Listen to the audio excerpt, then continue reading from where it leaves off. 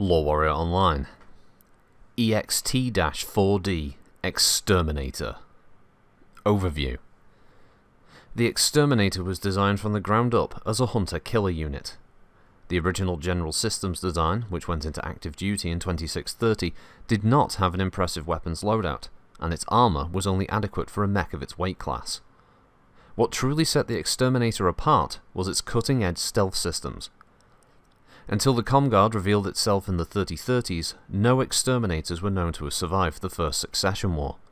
Successor state armies trained specialized mech lancers to track down and annihilate these battlefield phantoms. Capabilities. The Exterminator mounts an LRM-10, 4 medium lasers, a small laser, and an anti-missile system. Its true strength lay in its various stealth technologies. Even today, with so much recovered lost tech, the Exterminator is a marvel of technology, mounting a null signature system, phased array sensor system, stealthed directional communication beacon, and chameleon light polarization shield. The protected communication systems, the heat-baffling capabilities of the null signature system, and light-bending attributes of the polarization shield turn the Exterminator into a ghost on the battlefield. Deployment. The centuries since the final Exterminators were destroyed have hopelessly muddied the waters surrounding the details of this mech. While Comstar and the Werder Blake field small numbers, few of the hyper-advanced technologies remain. Considering these represented the pinnacle of electronic warfare development at the height of the Star League, such degradation is not unexpected.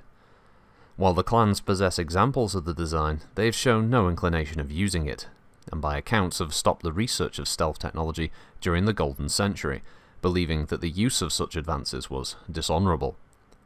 The Inner Sphere was able to maintain several examples of the technology on the Spectre-class battlemech, though production was out of the question. However, these technologies may not stay lost forever. In 3059, Dr. Gerhard Marx, NAIS Research Coordinator, presented his dissertation to the Interstellar Symposium on Military Technology and alluded to research on the null signature system. Work on the chameleon light polarization shield must surely follow. Variants. Comstar debuted the EXT-5E Exterminator in 3060, a rather extensive refit of this ancient design. Stripping it down to the bone, the 5E was rebuilt utilizing endo-steel. The jump jets were dumped in favour of MASC, while the AMS and LRM-10 are exchanged for an improved NARC and C3 systems. The addition of several tons of extra armour helped shore up one of the major flaws of the original design. The EXT-5F appears to be a direct field refit of the 5E, trading out the 4 extended-range medium lasers and INARC for twin light PPCs, an extended-range small laser, and a multi-missile 7, with 2 tons of ammunition. The 5E makes extensive use of the latest weaponry available.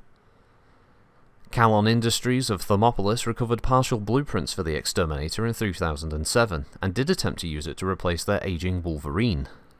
Calon replicated the overall design, though not the advanced technologies. Employing a 325 Vox standard fusion engine and single-strength heatsinks, the EXT-4A was mostly able to keep the original loadout, except the AMS, which a machine gun would replace. The variant failed to live up to Calon's expectations, as many mech warriors found the Wolverine more effective. Construction was halted after a mere 2 production runs. Notable mech warriors. Andrei Kerensky. Despite his death centuries ago, Andrei Kerensky is arguably the most famous Exterminator pilot of all time.